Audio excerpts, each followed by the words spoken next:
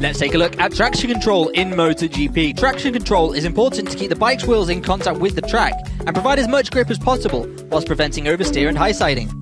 The inertial platform in the IMU detects the lean angle, while sensors in the wheels detect the amount of wheel spin, indicating how much grip the tyres have and how much contact there is with the track. If the rear wheel loses traction, meaning the grip drops and the wheel starts spinning faster than the front one, the back wheel can swing out wide, causing oversteer. Should this happen, the sensors talk to the ECU, which cuts the power by cutting one of the cylinders, closing electronic throttle, or reducing the ignition timing. This is important because if the bike were to suddenly regain grip, it could high-side, causing a crash and potentially injuring the rider. The teams can tailor the traction control to each rider and bike, as well as customizing it for every turn. As the grip decreases due to tyre wear, the speed, or the nature of the corner, the traction control increases the traction to maintain contact with the track. And that is traction control in MotoGP.